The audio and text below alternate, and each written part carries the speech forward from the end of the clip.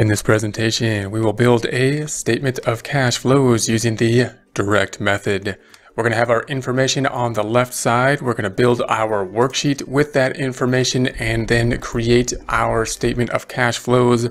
Support accounting instruction by clicking the link below, giving you a free month membership to all of the content on our website, broken out by category, further broken out by course. Each course then organized in a logical, reasonable fashion, making it much more easy to find what you need than can be done on a YouTube page. We also include added resources such as Excel practice problems, PDF files, and more, like QuickBooks backup files when applicable. So once again, click the link below for a free month membership to our website and all the content on it. From this worksheet, we're going to use a step-by-step process to create the statement of cash flows designed to minimize the amount of errors that we have. Like a balance sheet, a statement of cash flows is one of those types of statements that we can get to the end of it, see that it doesn't tie out the way we want, and not know where to go from there. What we want to do is avoid that problem by making step-by-step checkpoints along the way, so that if we run into problems, we don't basically have to start over again. That's going to be part of the design of putting together the statement of cash flows.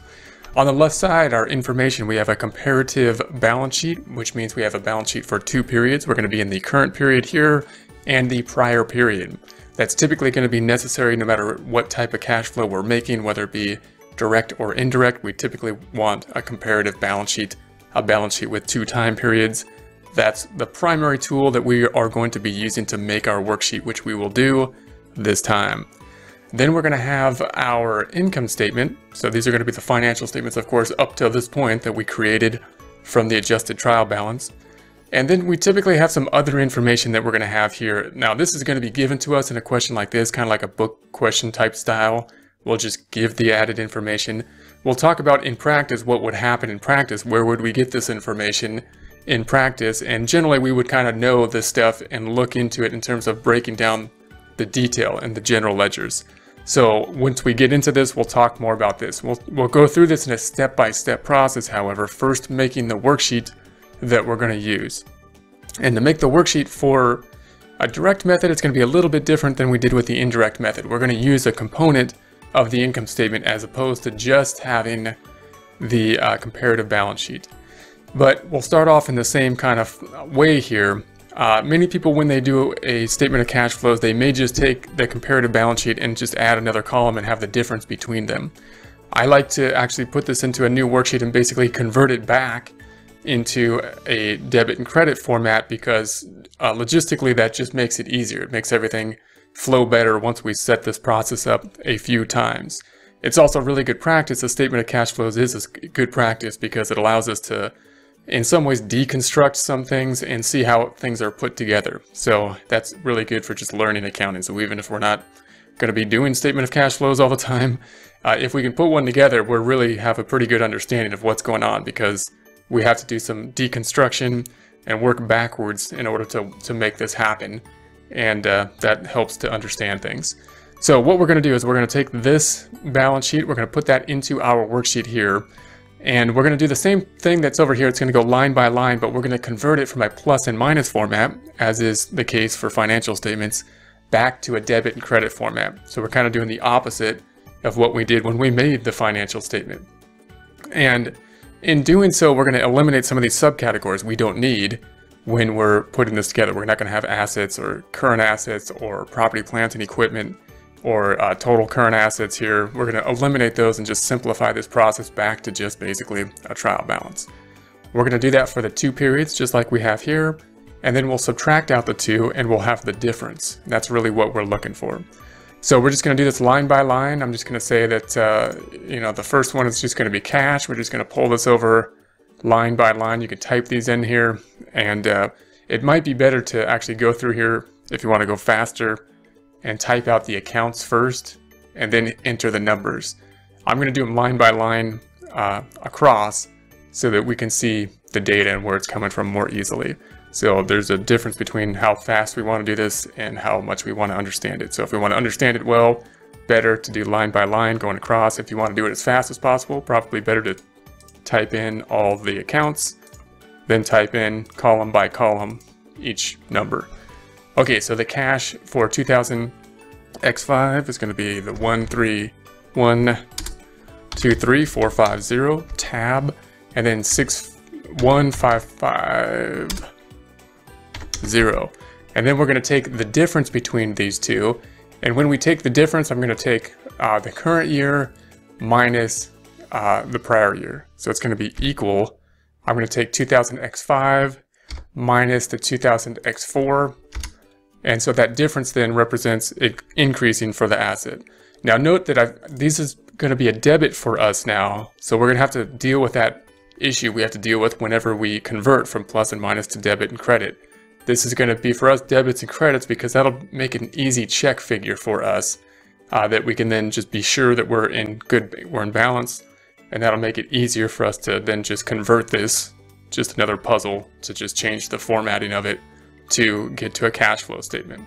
Okay, so we're going to do the same for accounts receivable. So accounts receivable will be the next item here, and the amounts there are going to be the 771.8550, and we'll subtract this out, equals this number minus this number. Now again, that one of course went down, so this is a debit and a credit, and it went down with that item. So then we're going to go to inventory. So inventory we have here, it's going to be the 246 and the 257. We'll subtract those out. This number minus this number equals this cell C5 minus D5. And that'll give us the 10,100. And then we'll go to prepaid expense. Prepaid expense is 15,100, 17. Subtract those out. Now, if something goes wrong and we're not in balance, that's okay, because we're going to sum this up just as we will with any kind of trial balance and go fix any problems that we have. So if I mess something up, then I'll go back and fix it here. So there we have that. Now we're going to skip the total current assets. We don't need this. We're going to put it back into a plus and minus or a debit and credit format from a plus and minus format. So the next component is going to be equipment. So it's within property, plant, and equipment. And that's going to be the 262,250 and the 200. And so now Excel's starting to remember the formula, and it did it for me there. So it just did the math there, which is nice. I'll let Excel do that. And so then we got accumulated depreciation. So we'll pull this over. Now this is going to be a bit tricky. Note that here it's a positive number, but over here it's going to be a credit because it's a contra asset. So we're going to have to do that conversion again. So I'm going to represent credits with a negative number here so that it'll be debits minus the credits will equal 0, and that'll be our check figure. So this is going to be 110,750, and this is going to be a credit negative 95. And now we'll do the same math. It's subtracting these two out. We can see from this year to this year, of course, it went up, but it went up in the credit direction. So we got to get used to which way things are going. And there's no getting around that when we're working with debits and credits or the math of plus and minus. We got to know which way things are going, either using the accounting equation or debits and credits. It's easier once we set up the system to do it this way with debits and credits within Excel, because then everything will kind of go the same way. And hopefully I'll be able to prove that to you as we go. And then I'll try to abbreviate accumulated depreciation here. Our next item, if we scroll down, we're going to skip these subtotals again. No subtotal, no liabilities, no current liabilities. We're going to go down to accounts payable. So accounts payable is our next item.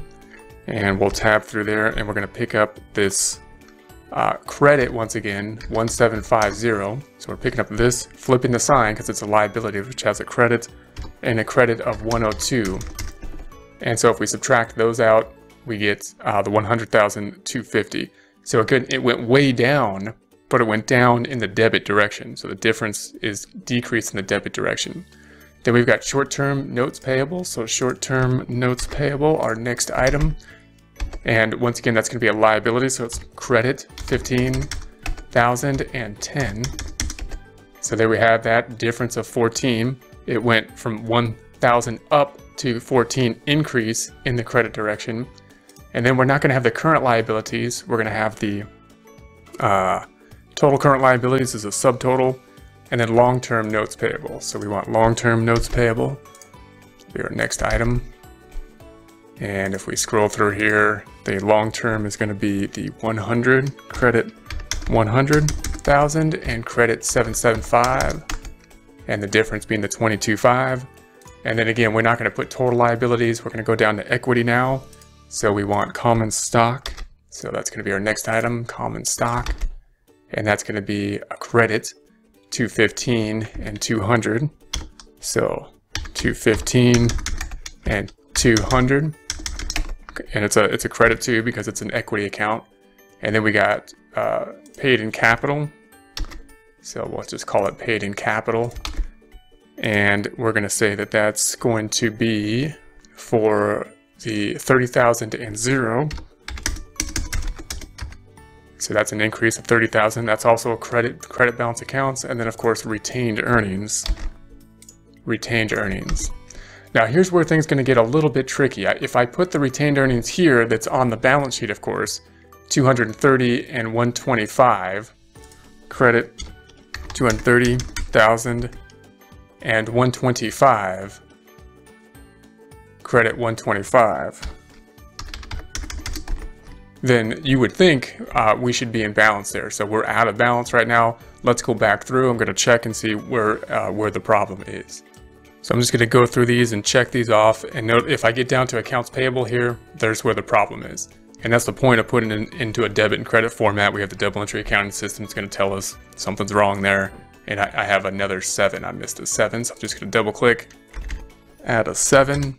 So now this one is in balance. Now we'll take a look at the 9,500. And there's a similar thing here where we got the short-term notes payable. Short-term notes payable should be the 10,000. It's here 1,000. So that's the point of the double entry accounting system. We're going to put a 0. And that is going to help us to make sure that our worksheet here is going to be in balance. So now we're looking for another 500. We're off 500. And that's going to be our retained earnings. So retained earnings was 225,500. So I'm just going to double click here and add that 500. Okay, so that gives us something in balance. That gives us a pretty good indication that our worksheet is working now. Now we're going to add one more twist to this worksheet. This is what we would use in an indirect method. We're going to add one more twist here because what we want to do is break out this retained earnings, because when we look at into the income statement components of it, because we're going to use those temporary accounts in order to create the operating section of the statement of cash flows. So again, this is another way that we're going to kind of have to deconstruct these financial statements back to a trial balance so that we have a worksheet that's easiest to use, and that's a good practice for us. So how do I get, how can I put this income statement into my worksheet? I want to see the income statement just for 2000X5, not for 2000X4, because the income statement was closed out to retained earnings, and that's fine. But we want to see the activity in 2000X5. This 230,000 of retained earnings is kind of lumping in all the activity that happened on the income statement. And that's kind of fine for the indirect method, where we're going to kind of back into the activity using net income. But for the direct method, it would be nice to see the line items for the income statement. So how can we do that? Well, retained earnings, if this is retained earnings at the end of last time period, then that should be the beginning balance at the end of this time period. So we're basically going to be kind of deconstructing the statement of owner's equity here. We're going to say, well, this would be the retained earnings in the post-closing trial balance, which means that at the beginning of the year, it would have been at the same balance at the end of the prior year. So this 230, if I make this 125, and then I just add the income statement accounts, then I'm just going to add these accounts, which is the detail to the equity section, because this 158,100 was closed out to retained earnings, and I close out any dividends, which we're saying here there were dividends of 53,600. That's what would be constructing the retained earnings. So in practice, of course, what we could do is look at retained earnings, the GL, see if there's any activity other than the closing out of net income at the end of the time period, such as dividends, and then we would break that out. We can break that out in our worksheet. So that's what we're gonna do. We're gonna put the dividends first and say we're out of balance, but I should be able to reconstruct this 104,500 with the temporary accounts. So we're going to start with dividends. That's a debit balance account, a contra equity account, 53,600. And then we'll just go through the income statement. So I'm just going to go through the income statement and add the income statement accounts. So all I'm doing is sales, cost of goods sold, depreciation, other expenses, loss, income before taxes, income taxes. We should get to that 158,100. So I'm just going to add these numbers here now. So I'm just adding those numbers, which was a credit for sales, 1185, cost of goods sold, 595, 38.6, and 362,850, 21, 28,350. And there we have it. So if we look at the debits and credits, the sales minus all the expenses is going to give us 158,100 here, 158,100. So there's net income, and then we have the draws, and of course now we're back in balance. So that's what we're looking for. And now we're just going to carry this formula down. It didn't finish this formula because Excel didn't see the other side of it, so it didn't predict that that's what we want, as it has been doing. So now we're just going to continue the same thing. We're just going to say this equals this number minus this number, just as we've been doing all the way down, and we could just copy this down. So I'm going to put my cursor on autofill and just autofill this all the way down. So there we have that. Now we're just subtracting these out all the way down, and that's what we're going to have here. So the only confusing thing about this worksheet, or there's a few confusing things, but we're basically making the financial statements and, like I said, deconstructing them back to a trial balance. And we're taking the balance sheet as we do for a indirect method and making it into a trial balance just with the balance sheet, like a post-closing trial balance. But now we're basically reconstructing the adjusted trial balance here by then breaking out the temporary accounts. Now, of course, if we had the adjusted trial balance, if we used that to create the financial statements, we could then use that. Or if we just have the financial statements before, then we can recreate it, which is a good practice to do anyways, because again, it kind of makes us go the other way to deconstruct the financial statements. So now we're going to have this is going to be our tool now that we're going to use to create the statement of cash flows. And we'll discuss how to go through that. We're going to go through those in a kind of a step-by-step process. We'll do these cash flows from operations, then from investing activities, and then financing activities.